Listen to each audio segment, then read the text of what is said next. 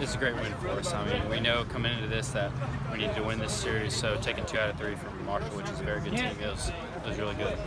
Talk a little bit about your performance, leading the team with hits today. Just kind of talk about just what you kind of had going for you. Well, first off, I mean, you got to give all the credit to our pitchers. When they go out and they throw a really good game, I mean, it gives us hitters really good confidence to get hits and get on base and score runs and win the game. How frustrating was it to be left on in the third inning?